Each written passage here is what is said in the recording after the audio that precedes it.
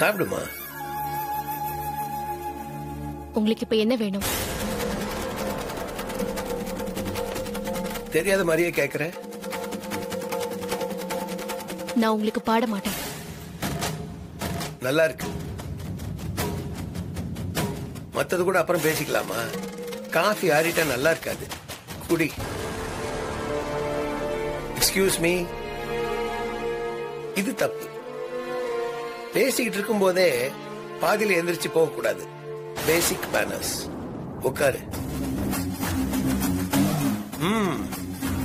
நான் இங்க உட்காரதுனால எதுவும் ஆக போறதில்ல. நான் வரேன்.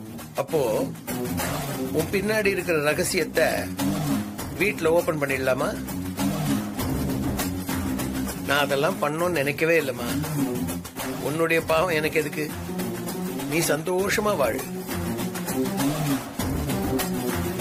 முதல்ல உட்கார். நான் என்ன சொல்றேன்னு கேளு. அப்புறமா முடியுமா முடியாதான்னு நல்லா யோசிச்சு ஒரு முடிவுக்கு வா. Sit down, please.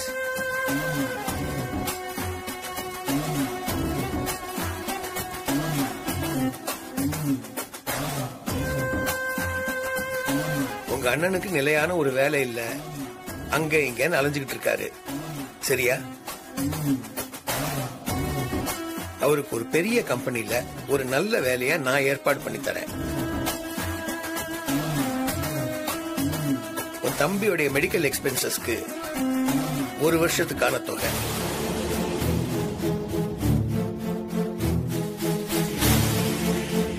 உங்க அப்பா உன் கல்யாணத்துக்காக கந்து வட்டிக்கு கடன் வாங்கி இன்னும் முழுசா அடைக்கலையாமே. இது போதுமானு பாரு. இது பாருமா, பல்லவி பத்தின ரகசியம் எனக்கு தெரிஞ்சும் அதை வச்சு நான் உங்ககிட்ட எதுவும் பேசல.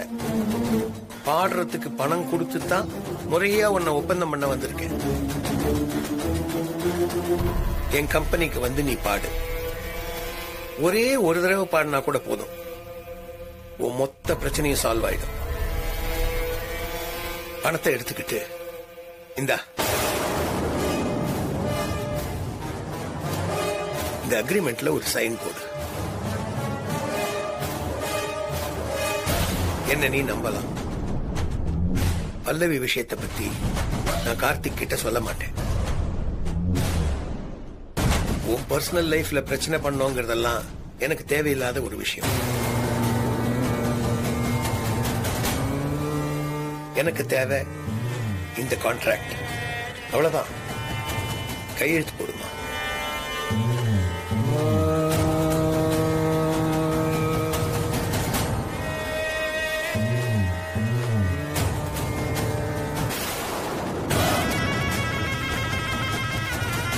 Very good. எங்க ஏதாவது வீரவசனம் பேசி நல்ல டீல கோட்டை விட்டுருவோன்னு நினைச்சேன். இப்படிதான் இருக்கணும். பிராக்டிக்கல்.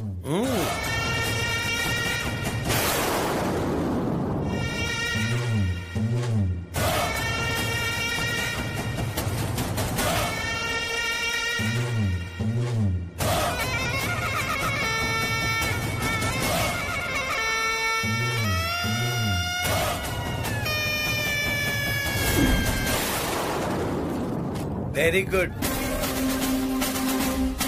நீ என்ன வேணா பண்ணிக்கோ. உனக்கு நான் என்னைக்கும் பாட மாட்டேன்.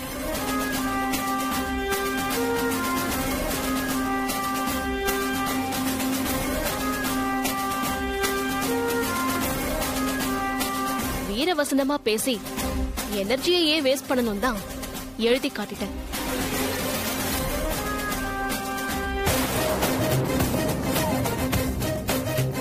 பெண் உங்களோடது. கார்த்திக் சாருக்கு எதிரா நீங்க ஒரு வேலையை பண்ணுவீங்க. அதுக்கு நான் சப்போர்ட் பண்ணணுமா? என் உயிரே போனாலும் அது மட்டும் என்னைக்கும் நடக்காது. நான் வரேன். அப்ப எனக்கு வேற வழி இல்ல. ஒரு ரகசியத்தை உடைக்க வேண்டியதுதான். தாராளமா பண்ணிக்கோங்க. எனக்கும் இந்த ரகசியத்தை சுமந்துட்டு இருக்கிறது குற்ற உணர்ச்சியா தான் இருக்கு. நானா சொல்றதுக்கு தைரியம் வரவும் இல்லை. உங்க மூலமாவது இதுக்கு ஒரு முடிவு கிடைக்கட்டும்.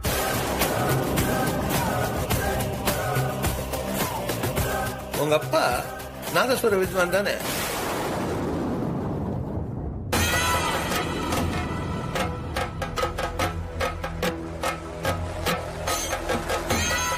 சும்மா தான் கேட்டேன், நீ போயிட்டு வா. என்ன மிரட்டுறீங்களா? அதான் சும்மா கேட்டேன்னு சொல்றேன்ல, நீ போயிட்டு வாமா. உங்களால முடிஞ்சதை பாத்துக்கோங்க.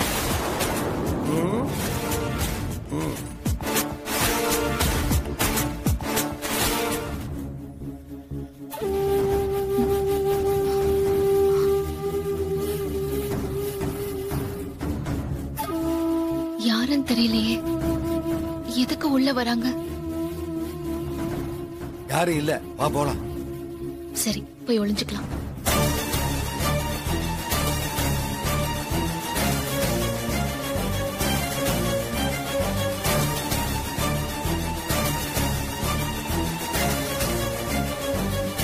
உள்ள ஒரு ரூம் இருக்கு, அங்க வச்சிடலாம். வா.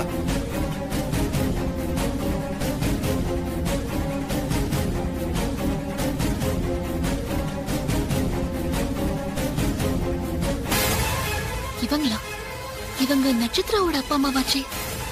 இவங்க எதுக்கு இங்க வந்திருக்காங்க?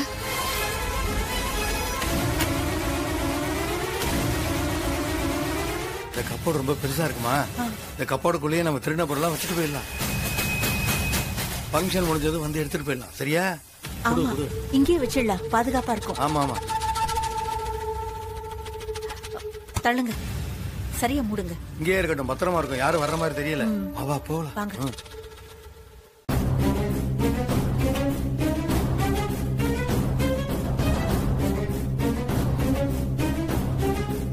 என்னது இது? ச்சே, அந்த நட்சத்திரா தான் ஃப்ராடுன்னு பார்த்தா அவங்க அப்பா அம்மாவும் பெரிய திருடங்களா இருக்காங்களே. என்ன பண்ணலாம்?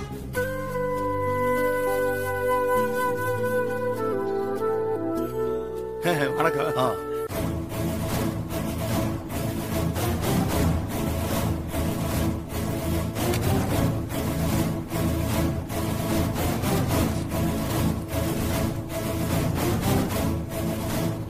ஐயோ, என்னது இது? குடும்பமே சரியான போர்ஜரி குடும்பமா இருக்கு. அபிராமி அம்மா எப்படி இந்த குடும்பத்துக்கிட்ட ஏமாந்தாங்கன்னு தெரியலையே. அவங்களை இந்த பொருள் எல்லாம் எடுத்துட்டு போக விடக்கூடாது. எல்லாத்தையும் அது இடத்துலயே கொண்டு போய் வச்சிருவோம்.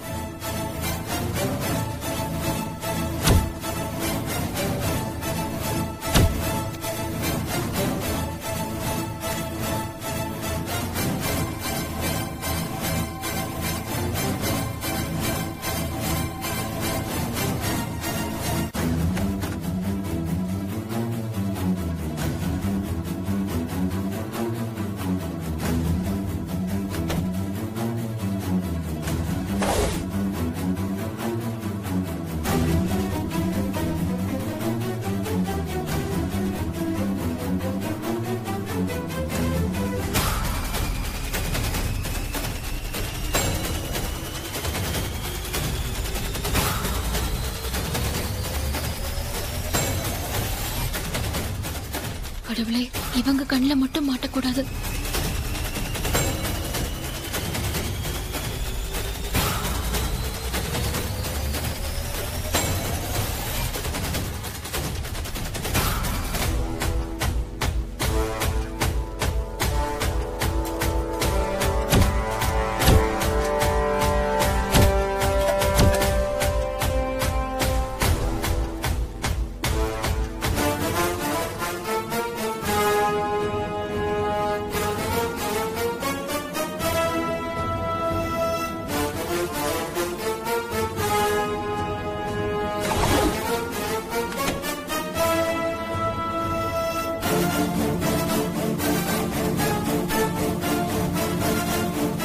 இந்த பொருள் எல்லாம் எங்க வைக்கிறது? சரி, இங்கே வச்சிருவோம்.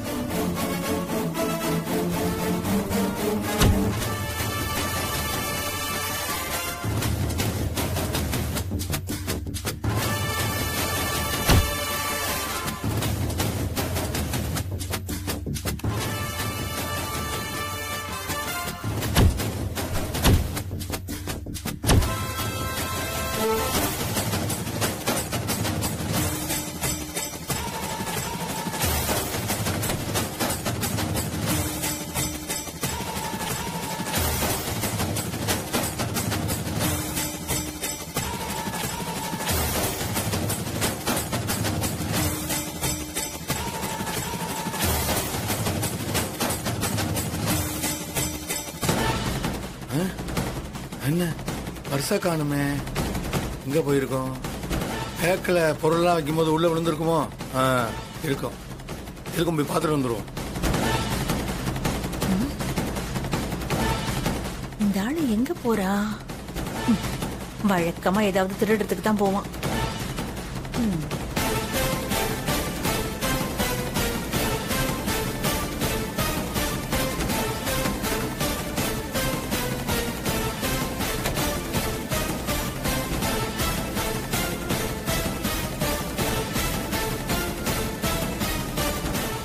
பத்திரமா பரிசு இதுக்குள்ள இருக்கணும்.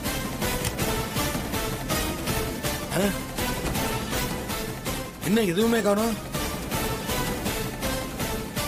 நாம வச்ச பொருள் எதுவுமே காணுமே, அதுக்குள்ள இப்படி காணாம போகும். ஒருவேளை கோதை அந்த திருடி அவதான் எடுத்திருப்பாளோ? அவ திருடி தான். சரி, எதுக்கும் அவளையே போய் கேட்போம். வச்சது அதுக்குள்ள இப்படி காணாம போயிருக்கோம்.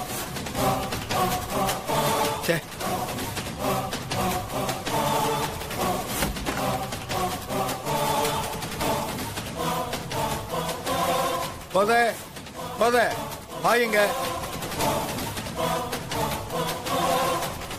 ஏய், உன் திருட்டுத்தனத்தை என்கிட்டயே கட்டுறீங்க. மரியாதையை நீ எடுத்த என் பொருளை என்கிட்டயே திருப்பி கொடுத்துரு. ஐயோ, என்னையா உளற?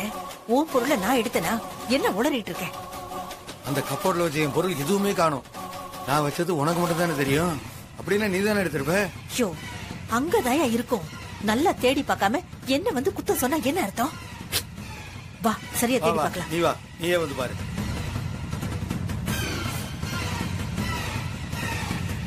வந்து பாருமா, அங்க பேக்கே காணும். போய் அங்கதான் இருக்கும். காணும், நீயே வந்து பாரு. இங்க காணும் பாரு, நீயே வந்து பாரு, திறந்து பாரு. யோ, நான் திருடிட்டு வந்த வெள்ளி சாமான எல்லாம் காணோம். அப்போ நீதான் திருடினியா? என் பொருளையும் தானமா காணும். 2 பேர் பொருளும் காணும்னா வேற யாராவது தானே எடுத்திருக்கணும். ஆக நம்ம 2 பேரையும் 3ஆவதா ஒருத்த நல்லா ஏமாத்தி எடுத்துட்டு போயிட்டானா? ஆமா.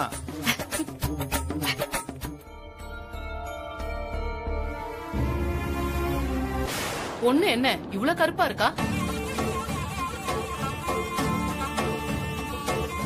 என்ன அபிராமி, உனக்கு சிகப்பா அழகா பொண்ணு கிடைக்கவே இல்லையா?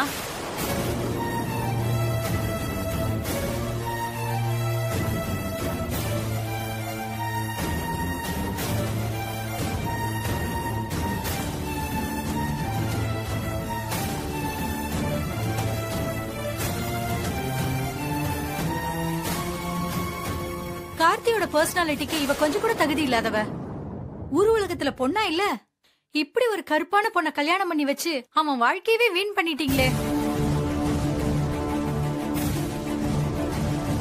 ஏங்க, சும்மா வாய்க்கு வந்தபடி எல்லாம் பேசாதீங்க. ஒருத்தரோட உருவத்தையும் நிறத்தையும் வச்சு பேசுறது தப்பா இல்ல?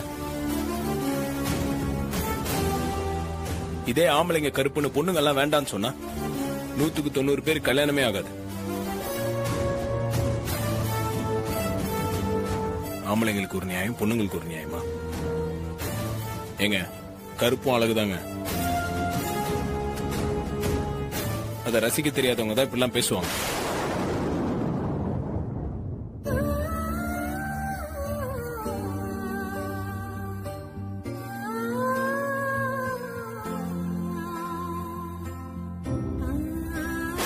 கார்த்தி சொல்றதும் கரெக்ட் தான்.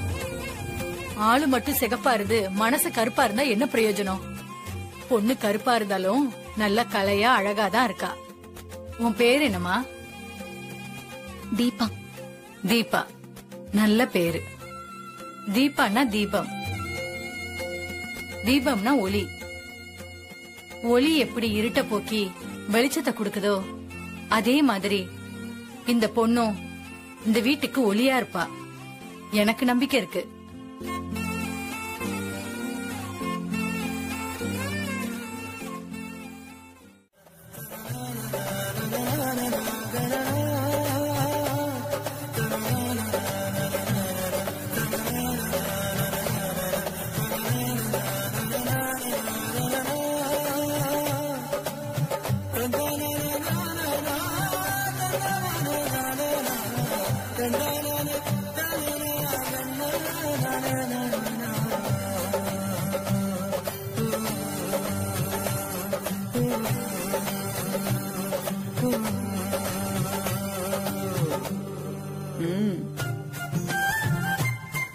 சக்கரை பொங்கல் ரொம்ப டேஸ்டா இருக்குமா.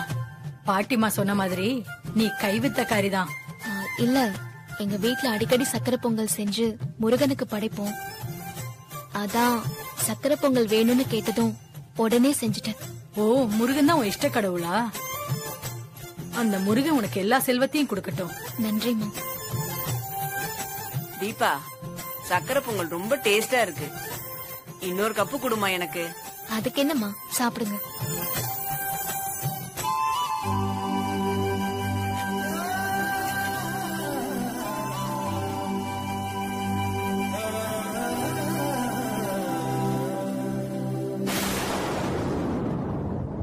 அபிராமி, நீ ரொம்ப கொடுத்து வச்சவ.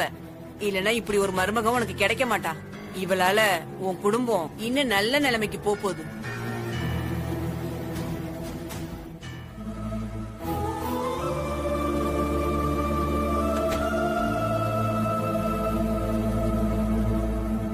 இப்ப எப்படி இருக்கு தீபா? ஒன்னும் பிரச்சனை இல்லையே? எனக்கு எந்த பிரச்சனையும் இல்ல சார், நான் நல்லா இருக்கேன். உங்களுக்கு ஒண்ணும் இல்லையே? எனக்கு என்னங்க, நீங்க தான் வந்து காப்பாத்திட்டீங்களே.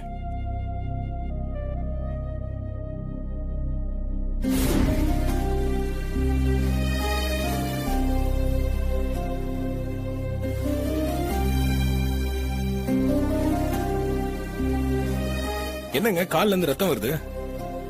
உங்களுக்கு பெயின் எதுவும் இல்லையா? இல்லையே சார். என்ன எப்படி சொல்றீங்க? பெயின் இல்லாம எப்படி இருக்கும்? கொஞ்சம் இருங்க, நான் போய் நர்ஸை கூப்பிட்டு வரேன்.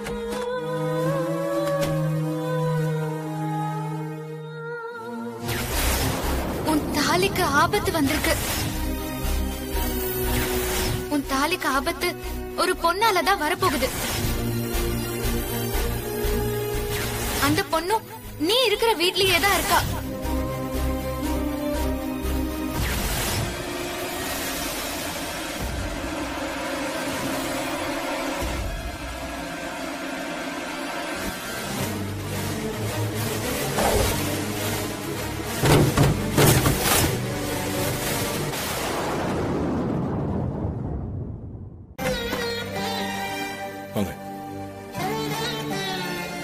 அவங்க கால்ல ப்ளீட் ஆகுது, என்னன்னு பாருங்க. அதோ பாக்குறேன். பதறாதீங்க சார், சின்ன காயம்தான். ட்ரெஸ்ஸிங் பண்ணி ஒரு டிடி இன்ஜெக்ஷன் போட்டா சரியாயிடும்.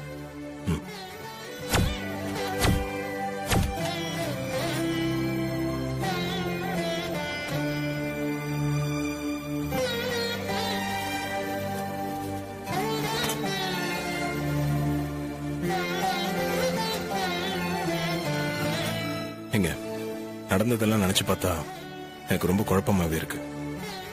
ஏன் சார் அப்படி சொல்றீங்க? நீங்க மட்டும் சரியான நேரத்துக்கு வரலன்னா எனக்கு என்ன ஆயிருக்கும்னு தெரியல. என்ன நடந்துச்சு?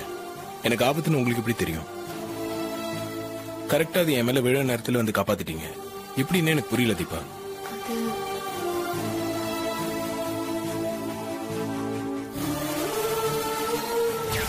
இப்ப நான் சொன்ன விஷயத்த நீ யார்கிட்டயும் சொல்லக்கூடாது.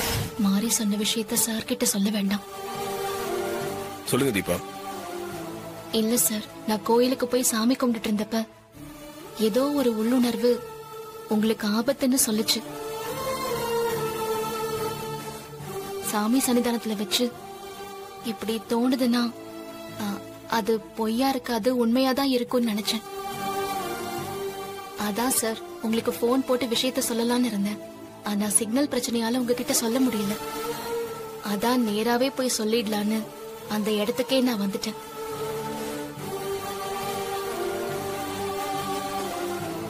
என் உள்ளுணர்வு சொன்ன மாதிரியே அங்க உங்களுக்கு ஆபத்து இருந்துச்சு.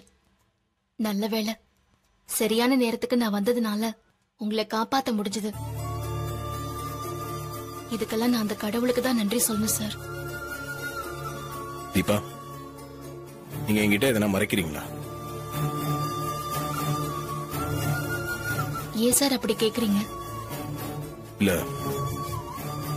எனக்கு இப்படி ஒரு ஆபத்து வரப்போகுதுன்னு தெரிஞ்சு கரெக்டான நேரத்துல என்ன வந்து அங்க காப்பாத்துனீங்களே, இது சாதாரணமா நடக்கிற விஷயம் இல்ல. எனக்கு என்னமோ இதுல ஏதோ சதி இருக்கு. அது தெரிஞ்சுதான் நீங்க என்ன காப்பாத்த வந்தீங்கன்னு தோணுது. அப்படி இல்லையா தீபா? ஐயோ, அப்படிலாம் எதுவும் இல்ல சார். உண்மையிலேயே உள்ளுணர்வு சொன்னதுனால தான் நான் ஓடி வந்தேன், வேற எதுவுமே இல்ல. எனக்கு ஆச்சரியமா இருக்கு தீபா. என்ன சார் ஆச்சரியம் இருக்கு? இந்த மாதிரி உள்ளுணர்வு மனசுல ஏதோ தோணி என்ன நீங்க காப்பாத்த வர்றதெல்லாம் லாஜிக்காவே இல்லல.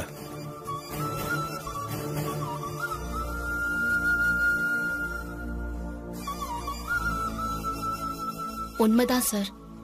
சில விஷயங்களை நம்ம லாஜிக்லாம் பார்க்க முடியாது. ஆனா நம்ம மனசுக்கு ரொம்ப நெருக்கமானவங்க, நாம ரொம்ப அன்பு வச்சிருக்கிறவங்களுக்கு ஏதாவது கஷ்டம்னா நம்மளையே அறியாம நம்ம டிஸ்டர்பா இருப்போம்.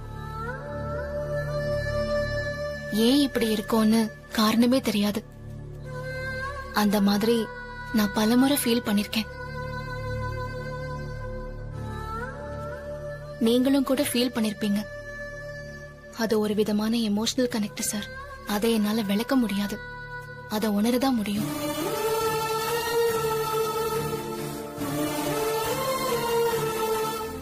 என்ன விஷயம் சொல்லுங்க. எங்க உங்களை நான் இப்படியே விட்டுட்டு ஆபீஸ் போனாலும் உங்களுக்கு ஏதோ பிரச்சனை என் மைண்ட்ல ஓடிட்டே இருக்கும். என்னால ஒர்க்ல கான்சென்ட்ரேட் பண்ண முடியாது. ஐயோ சார், நீங்க எனக்காக இவ்ளோ யோசிப்பீங்கன்னு நான் நினைக்கல. எங்க உங்களுக்காக நான் யோசிக்காம வேற யாருங்க யோசிப்பா?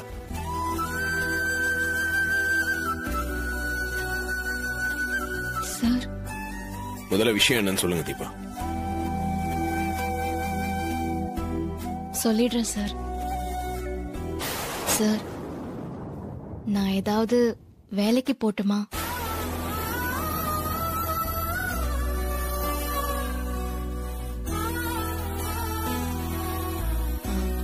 இல்ல சார், மார்னிங் எல்லா வேலையும் முடிச்சிட்டு எனக்கு டைம் நிறைய இருக்கு சார். என்ன பண்றதுன்னு தெரியல. ஏதாச்சும் கத்துக்கணும்னு ஆசையா இருக்கு. உங்களுக்கு பிடிக்கலனா வேணாம் சார். இல்லங்க, நீங்க வேலைக்கு போறேன்னு சொன்னது நல்ல விஷயம் தான். ஆக்சுவலி யாரையும் பினான்சியலா டிபெண்ட் பண்ணாம இருக்கிறது ஒரு தைரியத்தை கொடுக்கும். நீங்க கண்டிப்பா நல்ல முடிவு தான் எடுத்திருக்கீங்க. Thank you sir. சரி, என்ன வேலைக்கு போவீங்க? அது என்னோட குவாலிஃபிகேஷனுக்கு என்னெல்லாம் வேக்கன்சி இருக்கோ அதெல்லாம் நான் ட்ரை பண்ணி பார்க்கலான்னு இருக்கேன் சார். ஆக்சுவலி உங்களை நம்ம கம்பெனில ட்ரெயின் பண்ணணுன்ற ஐடியா எனக்கும் இருந்துச்சு. பேசாம நம்ம கம்பெனிக்கே வந்துடுறீங்களா?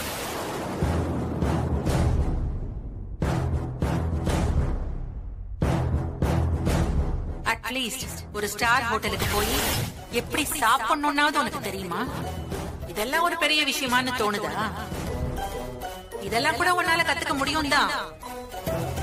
ஆனா உனக்கு கத்து கொடுக்கதான் நான் அருமை பெருமையா பிள்ளைய பெத்து வளர்த்து வச்சிருக்கேனா?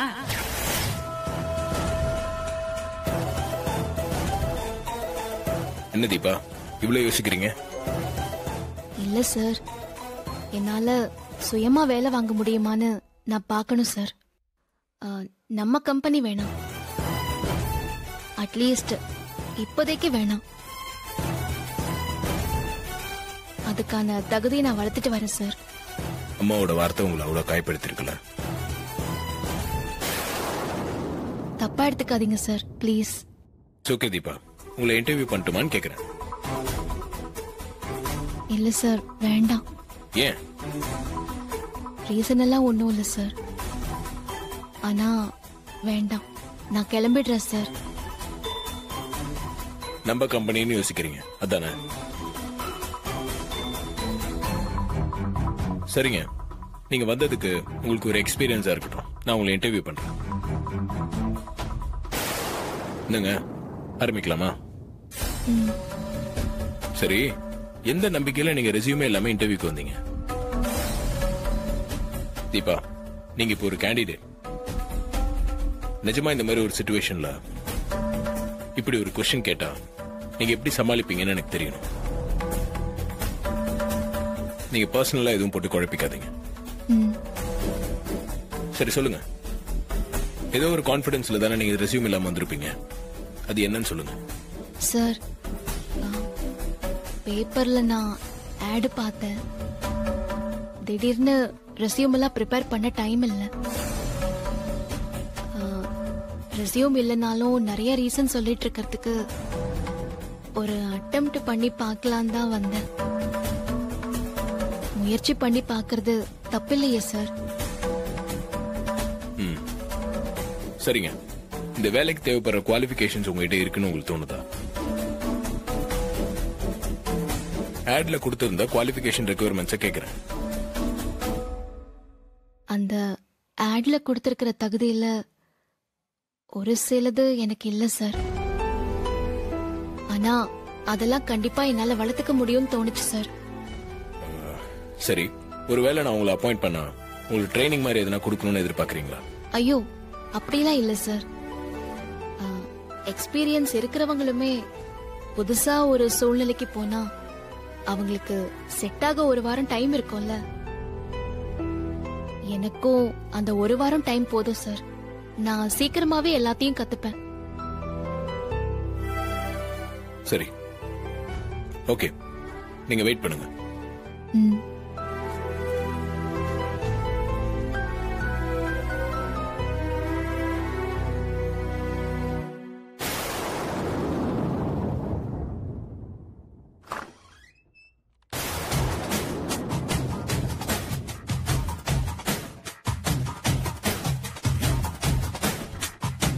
ஊத்திக்கிச்சா?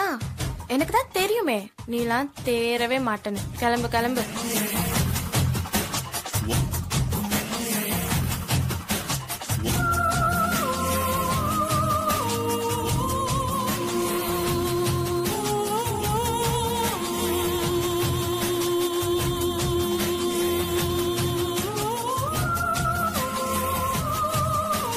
என்ன இவளும் இங்க உட்காந்துட்டா?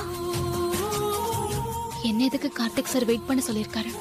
இந்த சும்மா பேருக்கு இன்டர்வியூ எடுத்துட்டு என்னையே அப்பாயிண்ட் பண்ணலாம்னு யோசிக்கிறாரா?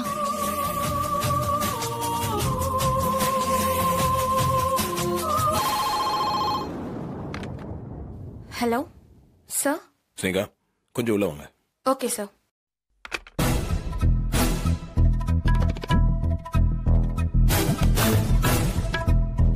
என்னாலலாம் இங்க வேலை பார்க்க முடியாது. அத்தைக்கு தெரிஞ்சா இத வச்சு ஏதாவது பிரச்சனை வரும். இப்ப என்ன பண்றது? சார், வேற யாராவது இன்டர்வியூக்கு வந்திருக்காங்களா? இல்ல சார், அவ்வளவுதான். சரி, நீங்க அப்பாயின்மெண்ட் லெட்டர் ரெடி பண்ணிருங்க. ஸ்வாதிக்கு தானே சார்? அவங்க என்ன வெயிட் பண்ணிட்டு இருக்காங்களா?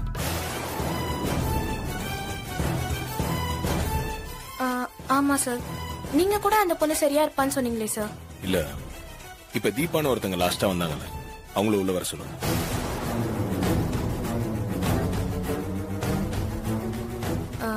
சார், அப்போ ஸ்வாதி?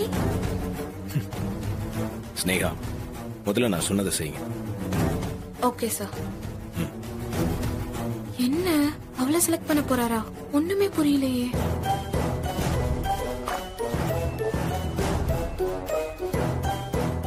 ஸ்வாதி, இங்க உட்கார்ந்து இருந்த பொண்ணுங்க? அவங்க கிளம்பி போயிட்டாங்க மேடம். ஓ, போயிட்டாளா? சூப்பர், உட்கார்.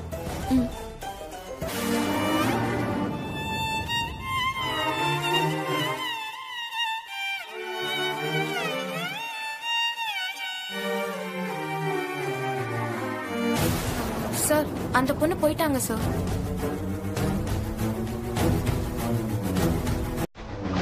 இப்பதானங்க போனோம், ஸ்ட்ரீட்டை கண்டிப்பா தாண்டி இருக்க மாட்டாங்க. போய் கூட்டிட்டு வாங்க. நீங்க போறீங்களா இல்ல நான் போயிட்டு வரட்டும்? சாரி சார், நானே போய் கூட்டிட்டு வரேன்.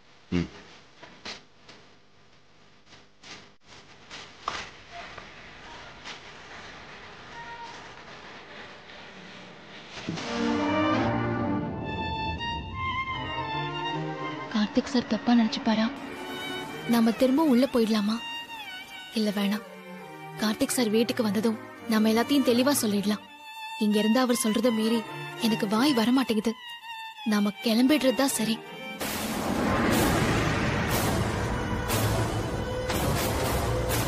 ஹலோ மேடம், உன்னை எம்டி வர சொல்றாரு. இல்ல, நான் கிளம்பிட்டேன்னு சொல்லிடுங்க. இல்லம்மா, நீ குடும்ப கஷ்டம் அது இதுன்னு சொன்னல, அதுக்கு ஏதாவது பணம் ஹெல்ப் பண்ணுவாரு, வந்து வாங்கிட்டு போ. இல்ல, நான் கிளம்பிட்டேன்னு நீங்க சொல்லிடுங்க. மா, நீ வரல நான் என்ன தாமா திட்டுவாரு?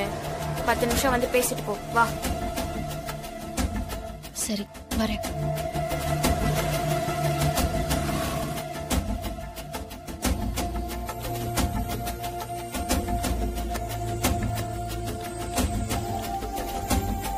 போங்க.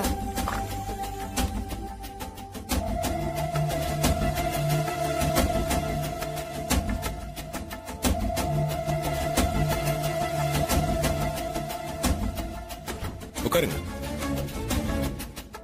உட்காருங்க தீபா.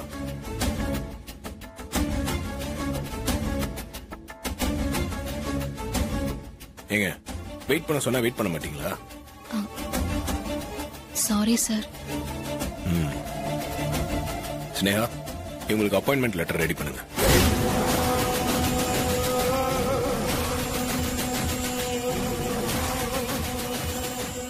உங்களோட மந்த்லி salary 30,000 rupees. உங்க பெர்ஃபார்மன்ஸ் பொறுத்து இன்கிரிமெண்ட் கிடைக்கும். நீங்க மண்டேல இருந்து ஆபீஸ்ல ஜாயின் பண்ணிடுங்க. கார்த்திகை தீபம் இப்பொழுது இலவசமாக காணுங்கள் Zee5 இல்.